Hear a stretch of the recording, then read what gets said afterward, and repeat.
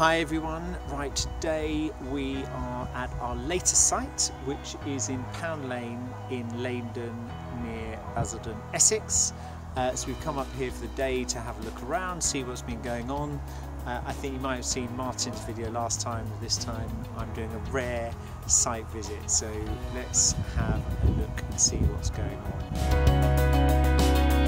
So this is the driveway in to what will be two plots, two really good sized plots. Look at that. So you've got Alex Ely there, who is a founder of May Architects, and he's designed one of the houses. You've got Luke Tozer in the background, who has designed the Essex house, a special house for this plot.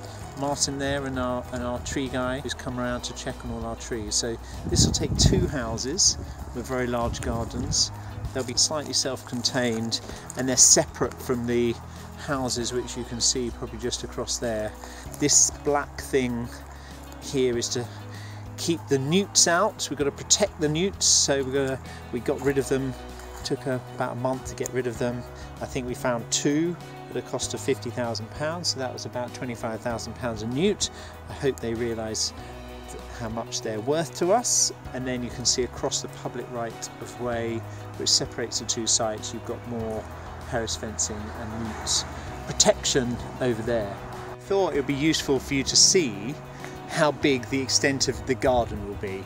So here we are, we're following the newt fence. This is all your garden. More garden, more garden. And we think it's about here, somewhere like that. So you get all of that bit as sort of extra garden, but we're not 100% sure exactly which line it is. Okay, so we've now had confirmation that is the end of the site. Apparently the ecologists decided to carry on the newt fence because they couldn't measure it properly. But you go from here, where that blue kind of line is, so there, and all of this is going to be part of your garden. So amazing for kids. Amazing for kids. Can you imagine your wild children running around in that forest? Well, woodland, yeah, rather than forest. Hopefully no fierce animals in there. And then where that terrace fencing is broadly speaking, just before that is where the end of the house is. So you will be sharing that with the next door house. You get a private garden, then you get access to this enormous sort of woodland. So we're now at the entrance to the other part of the site, the main site. This is where 10 houses will be. You can see over my shoulder it's all amazingly well cleared. So let's go and have a wander around.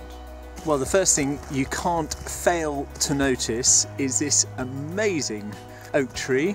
So as we come in here, again, while we've got this terrace fencing here, that is not actually the extent of the land, that's just the extent that we're sort of clearing the site at the moment, because we're trying to leave all of this other stuff, this woodland, which will surround the site, as much as possible intact for now. We'll clear it and stuff as we go, but I mean, look at that. I mean, that is enormous for 10 houses. I mean, these are going to be enormous plots.